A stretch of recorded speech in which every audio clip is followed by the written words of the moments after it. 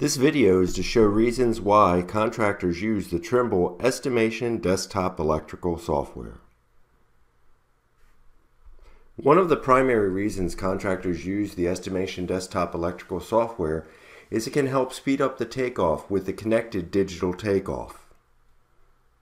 When a contractor wants to use the Estimation Desktop Electrical software, he can pull in an electronic plan, a PDF, a TIFF file, a DWG, have it up on screen, review the document, identify what assemblies he may want to use. There's different menus of assemblies. He can then decide how he wants to count it using different symbols or different lines to measure anything on the blueprint, and he starts counting. In this case, I'm just counting up some fixtures. You can choose whatever symbols and colors you wish to use to mark up the plan, and then he simply chooses the appropriate assembly off of the menu. In this case, it's a fixture. It'll let you create a fixture schedule to choose the appropriate description you wish to use, and then choose the appropriate labor to be used. In this case, labor for a 2x4 lay-in. It's going to give you the full assembly with everything that you require that quickly. Another reason that contractors use the software is that you can have more accuracy because of the pre-built detailed assemblies that are part of the software. With the detailed assemblies within the estimation electrical software, contractors are able to quickly measure off lengths.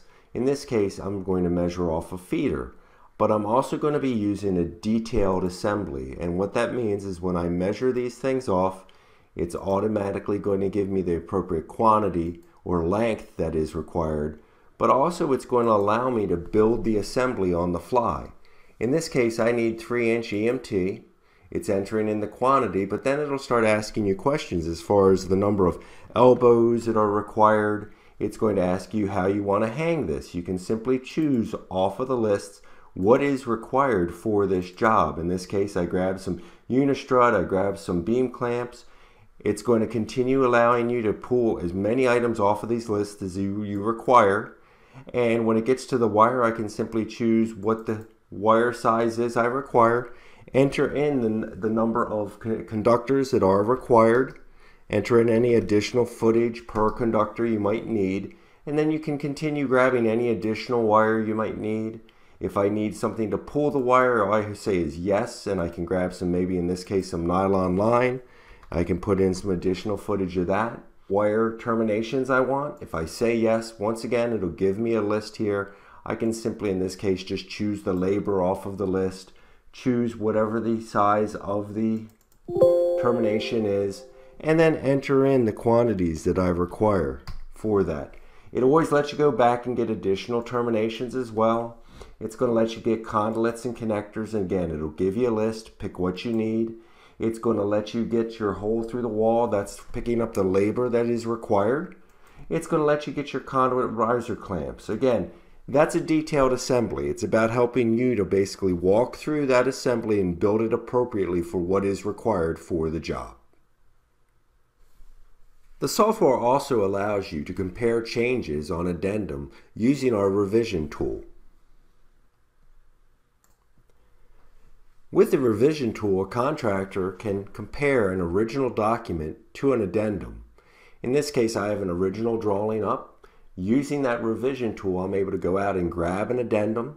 I can identify the different colors I want to distinguish the differences between the two documents, and then simply hit OK. It will overlay the plans on top of each other. It will search to find the differences, and it will color code those differences. Black line is the same on both documents.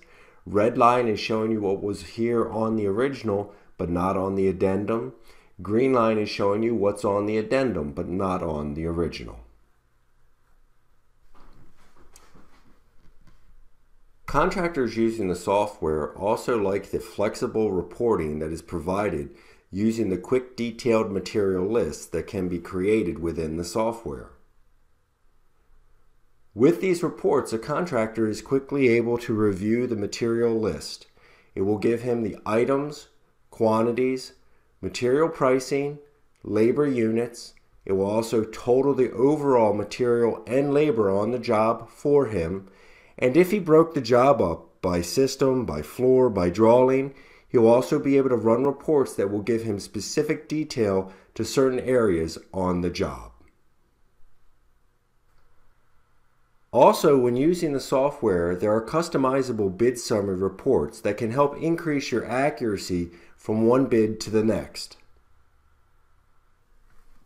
The bid summary report allows the contractor to quickly see the total material on the job and total labor hours associated with the project pulled into the recap.